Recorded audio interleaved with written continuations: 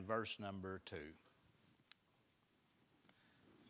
Adoniram Judson, the famous missionary who went to Burma, endured Burma's sweltering heat for 18 years without a furlough. The first 6 of his years there, he never had a single convert. Not one. He endured torture, imprisonment, and he admitted that he never saw a ship sailing out, but what he wished he was on it going home. His wife's health broke, and he had to send her on a ship back to the homeland, and he knew he wouldn't see her for at least 2 more years. And he wrote in his diary, he said, if only we could just find some little quiet place where she could recover, the 2 of us on earth, where there would be peace and recovery. But then he steadied himself by saying, as a postscript in his diary, he said, but I'm almost the only person on earth who knows this language that can deliver salvation to these Burmese people. And life is short. I'd say he endured. James chapter 1 and verse number 2. I want to speak to you about learning to endure. God's school of endurance. We've learned to endure some things, but I don't want to make it sound like we've endured anything like the Lord Jesus or like the Apostle Paul or like Adoniram Judson. I would rather feel like what the Apostle Paul said, that our light affliction is but for a moment. In James chapter 1 and verse number 2, the writer said, my brethren, count it all joy when you fall into divers temptations, knowing this, that the trying of your faith worketh patience. But let patience have her perfect work, that you may be perfect and entire, wanting nothing. If any of you lack wisdom, let him ask of God, that giveth to all men liberally, and upbraideth not, and it shall be given him.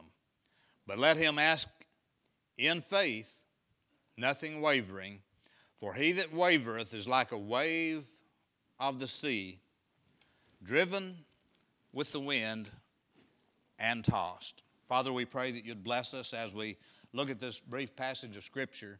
And Lord, may we learn some lessons that you'd have us to learn tonight that would make us prepared for the trials and the temptations and the tribulations that come our way tomorrow and next week and next month and throughout life.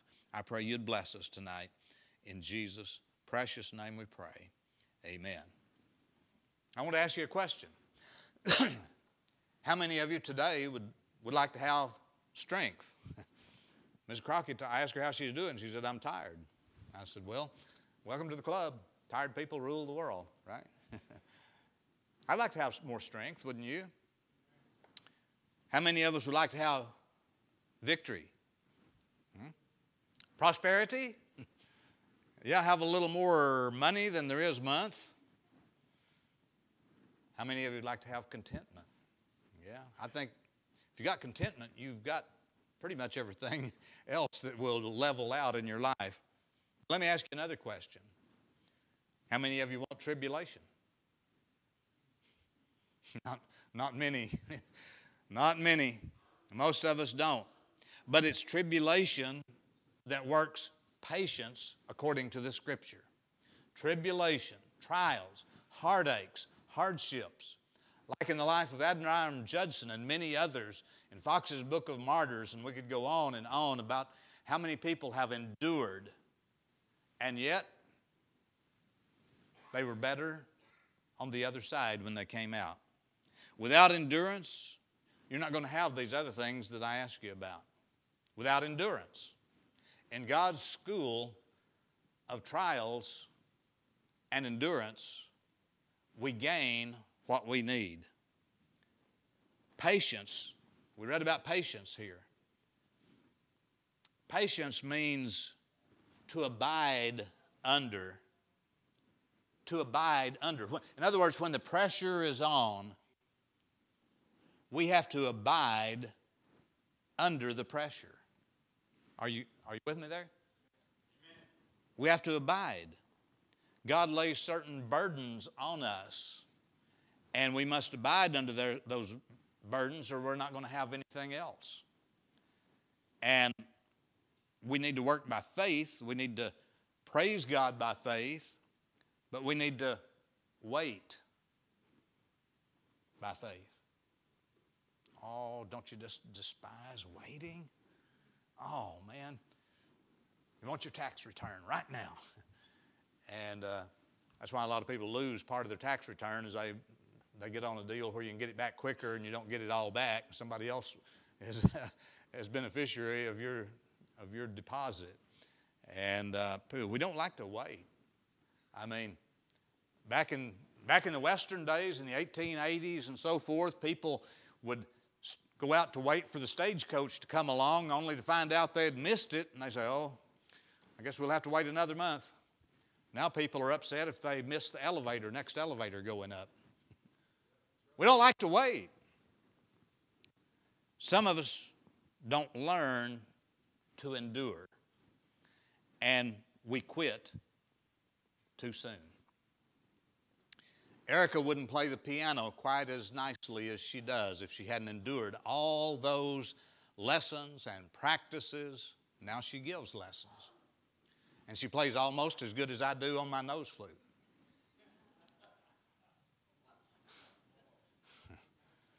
Joey and Jimmy, bricklayers, they would have never been able to perfect that skill of laying brick if they had given up back in the days when they were feeding that mixer and throwing mud up on the boards on the scaffolds and carrying brick only. But they endured, and then they moved up to bricklayer. Temptations in our text carries the idea of tribulations and hardships and trials. Temptation here doesn't mean that God's tempting you to sin. God doesn't do that. He tests us. And in His school of testing, in His school of endurance, we learn to gain some things as we patiently endure. The Christian life, as somebody said, is not a bowl of cherries. Many times it's only the pits. God is a strange teacher. God gives us a test and then the lesson, opposite of what we're used to. And the first lesson we're going to learn tonight is, it's going to surprise you. In tribulation, we learn, first of all, enjoyment. Look at it again in James 1:2. My brethren, count it all, what? Joy when you fall into diverse temptations, when you're tried, when you're tested, when the heartaches come, and when the pressure is on, and when you say, I don't know if I can do this or not, but by God's grace, I'm going to keep trying. As long as He gives me the strength, I'm going on. You say, I'm going to endure. And there's actually joy that you can find in your tribulation. Doesn't that sound strange? You're looking at me like a calf looking at a new gate. You can, as one wise person said, pain is inevitable, but misery is optional. You can't always go without pain, but you can decide if you're going to be happy, or you can decide if you're going to be joyful. I have a book in my library in my office, and it's written by some Christian counselors who say the title of the book is Happiness is a Choice. And you can decide, yeah, I'm in pain. Yeah, I'm in discomfort. God's trials are pretty heavy, but I'm going to rejoice. Rejoice in the Lord. And again, I say, rejoice. You can be as happy as you choose. If you never had a problem, you would never know the joy of having God to solve your problem. You understand that? If we never had a problem, we'd never know what a light-hearted thing it is when He lifts the burden, and He's able. God is able. Burdens can be heavy, and I'm not trying to downplay it. Some of you are going through trials now, I understand. And I'm not saying it's not heavy. I'm not saying it's not a burden. I'm saying that God says in the Word, which we believe, that we can experience joy while under the burden. Endure with patience. The Bible says, count it all joy when these problems come. In other words, try shouting your way through the problems. Just try saying a few hallelujahs and praise the Lord, and maybe things will change for you. We sing sometimes, the joy of the Lord is my strength. Where's that come from? That's out of the Bible too, isn't it? And in the book of Nehemiah, it says, the joy of the Lord is your strength. And if you're going to have strength to endure the burdens, you better learn to be joyful even though the burden is heavy. You can't find anything else to be excited and joyful about, watch a version of the Three Stooges. We like Three Stooges, don't we, Rick? Wasn't it you that gave me that clock a long time ago, years ago, a clock? I hung it in my office. It was a Three Stooges clock. I still got it. You gave that to me. You forgot, I didn't. We used to talk about the Three Stooges pretty often. I watched the Three Stooges yesterday evening, and I don't watch much television, but it was on, and whatever was on I didn't like, and so I hit the channel selector, and bang, there's a Three Stooges on there, and I said, glory be to God. We get to laugh a little bit. They're banging each other in the head with a sledgehammer, poking each other with a rod in the eye. That's funny. Running a handsaw across each other's head, grabbing each other by the hair and yanking it. Man, that's funny. I've got the joy, joy, joy, joy down in my heart. How? Under heavy burden. How can we have that? It's when you decide. If we become cynical to the point, and boy, I tell you, we live in a culture today where it would be easy to be cynical. You watch what's going on in the political scene. You watch what's going on in the news. You watch what's happening in our culture with all the craziness that's going on. It's easy to become cynical and say, man, I give up. I'd like to check out of Earth, move to Mars. I'd even go to the moon. There's no atmosphere there, but I'd rather have that. But it's easy to become cynical and bitter and angry. But life is hard to endure when we don't count it all joy. I'm not saying you can smile or laugh when you're in a great deal of pain, but you can have joy. And when the Bible says in Philippians chapter 4, it says, think, if there be any virtue, if there be any praise, think on these things. Remember Paul and Silas in jail at Philippi? Paul and Silas, they're in jail. They've been thrown in jail and beaten. I mean, they've been whipped. They're bloody and hurting. And they're in jail at midnight. What are they doing? The Bible says they were singing praises to the Lord. How do you do that when you're in jail? Well, it beats crying. How do you do that when you're bloody and swollen and beaten and blistered and you're hurting? Well, it helps take your mind off of it. I got choked on a banana coming to the church this morning, of all things. Since I had that stroke a couple of years ago, I've had a swallowing problem. I don't know if that caused it or not, but since then I've noticed it. And sometimes I swallow food, and if I don't take a drink first, just the solid food, especially cornbread, and I found out today, bananas. You take a big bite, and you don't have anything to drink with it, and it hangs right there, and it won't go down. And so to get my mind off of it, I mean, this wasn't a time when I was wanting to smile and watch the Three Stooges right then. But we need something to get our mind off of it. So I just stopped the car and got out and started walking around the car until it began to pass. We need something to take our mind off of the pain. And joy is the best way. Well, now here's the second truth I want you to notice. Trials not only can bring enjoyment, but trials can bring enlargement. Here's what I mean by that. You can grow when trials come. If you think back, the times when you've grown as a Christian, when was it? Was it when you were on the mountaintop with nothing but happiness and praise and life was a bowl of strawberries and cream? Or did you grow the most after you came out of the valley of affliction? I think you'd have to be honest and say you probably grew more in the valley. Trials can bring enlargement. In James 1:4, look at it, it says, in James 1:4, but let patience have her perfect work, that you may be perfect and entire, wanting nothing. Now, when it says patience there, it's not talking about sinless perfection. We know we're sinners, right? And just because we got saved doesn't mean that that sin nature was eradicated from us. So we know that we're not going to be sinless perfect. But perfection here is like what it talks about the Lord Jesus. In Hebrews it says that, that the captain of our salvation was made perfect through our suffering. Do you think he wasn't perfect before? He was already without sin and perfect in the sense of sinlessness. Jesus never sinned. He never was a sinner. But he became perfect in that he was allowed to grow into a different position than what he was born into.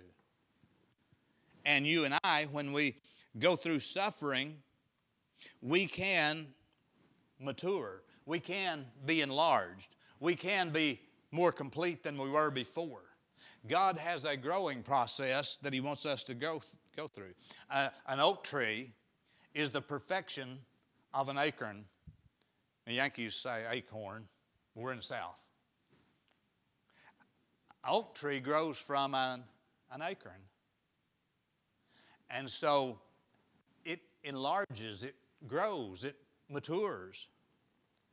And we grow under stress. Somebody wrote these words, when you're discouraged and feeling a little blue, take a look at the mighty oak and see what a nut can do. We grow under stress. I like what the psalmist said in Psalm 4:1. The psalmist said this, thou hast enlarged me when I was in distress.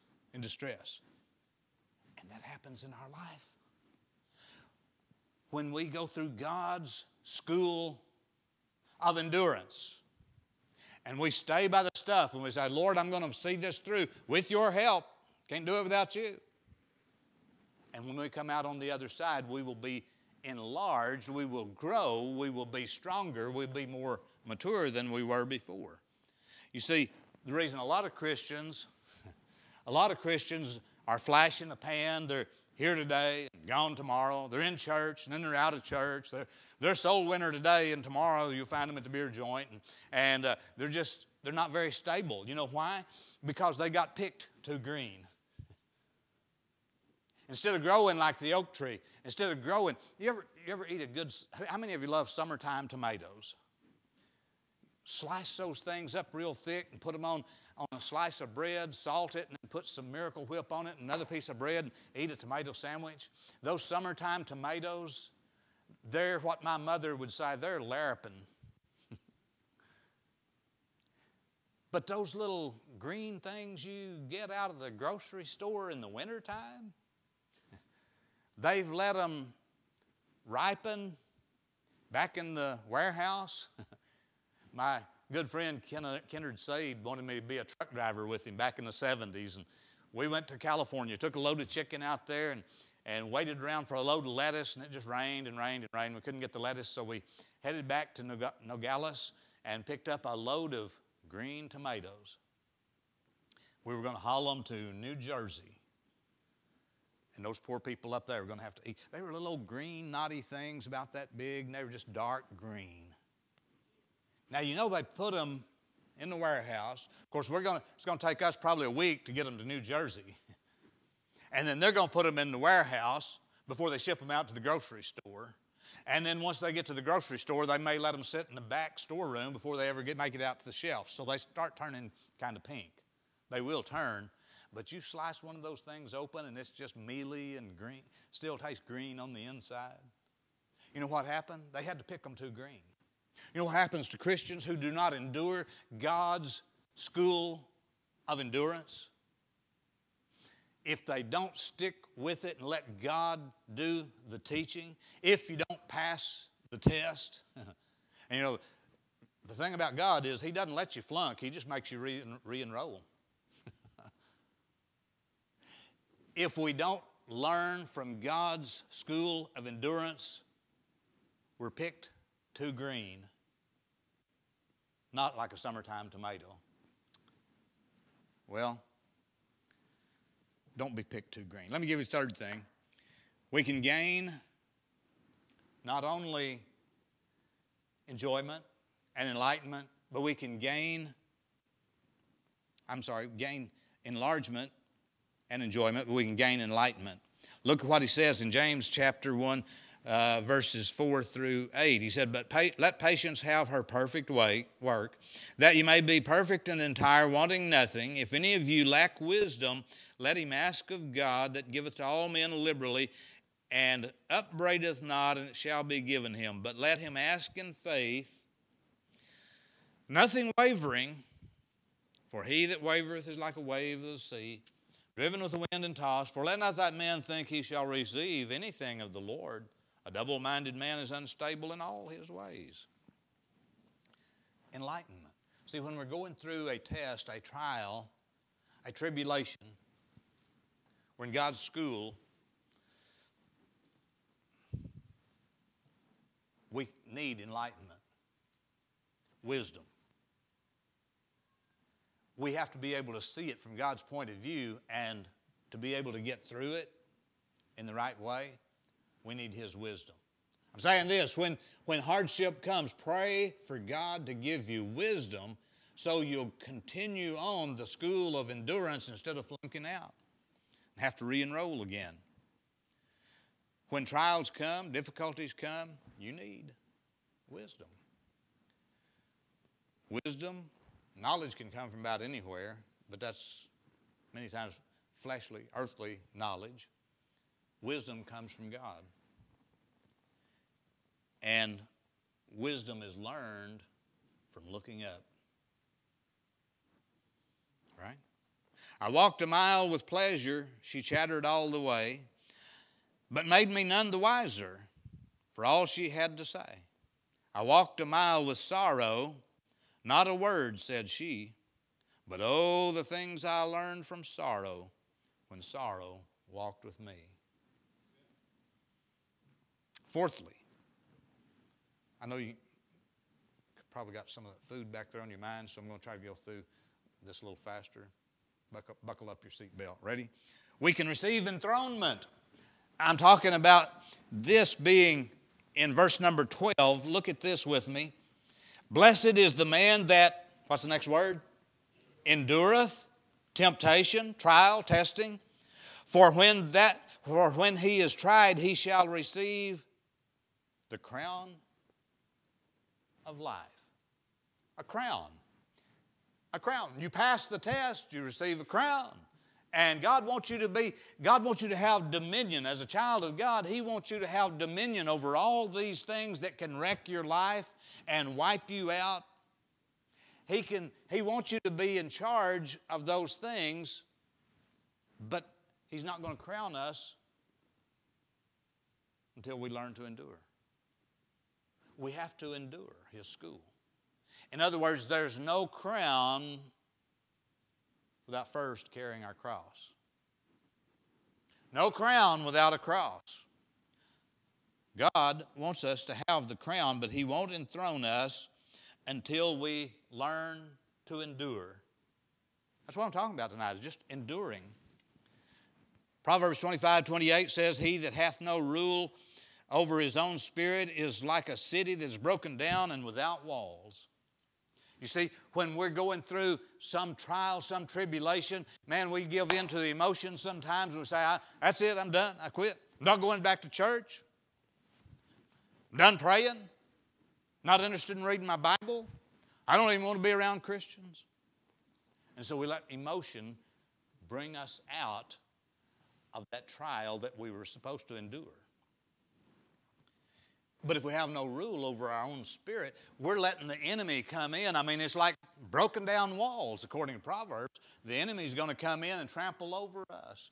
We owe it to ourselves as well as to God to have rule over our spirit and say, no matter what happens, no matter how miserable things might try to be, I'm still going to serve God.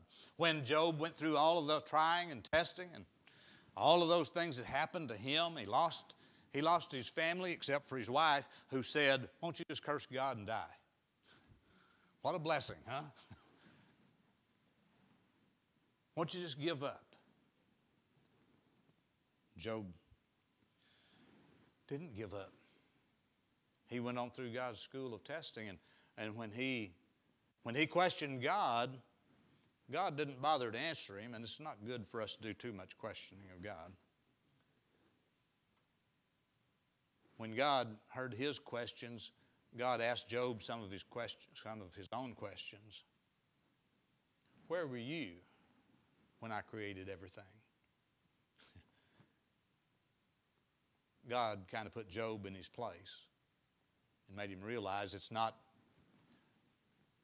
why that we ought to ask, but we ought to be relying on who instead of why. When we go through our tribulations and our trials, sometimes we look up and say, God, why? Why? Why?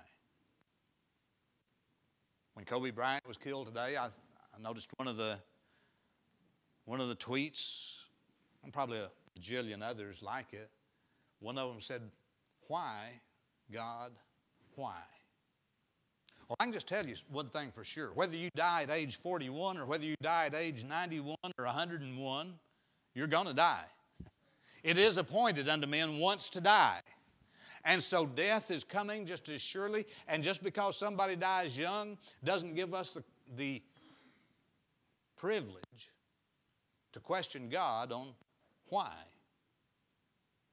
I'm sorry he was killed. I'm sorry when people die. I'm sorry when I lose loved ones. But the truth is, people are going to die sooner or later. And instead of asking why, we need to be paying attention on who can do something to bring us through that school of endurance. When you trust God, things can turn out better. And this is my last one. I'll be done. We'll go eat. Enrichment. Number 5, enrichment. Enrichment comes from trials.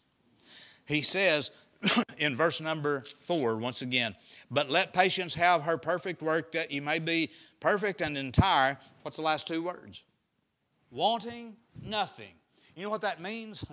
Now that doesn't mean that there's not some things out there that you don't have. It doesn't mean that you suddenly got the keys to Fort Knox, but that you may be wanting nothing means you got what you really want, what you need. God has a way of enriching us when we pass the test of endurance. He gives us a satisfaction, a contentment. I've learned in whatsoever state I'm in therewith to be content. That's what the Apostle Paul said. He went through some trials and tribulations. It boils down to trusting God.